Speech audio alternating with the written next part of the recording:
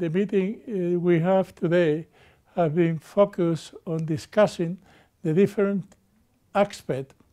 that we will just introduce in calling for participation, for competition in this particular prize. It is the first time in my professional life that I have to share this experience with other experts in economy, in ecology,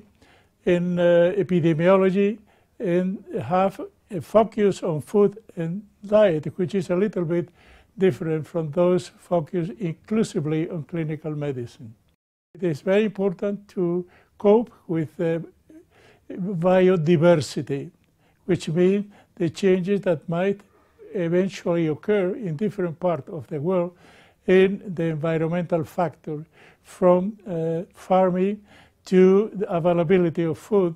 and of course about the correct use of food. I'll be most happy to support the effort of the Fondation Carasso, which I believe will mark a new era in the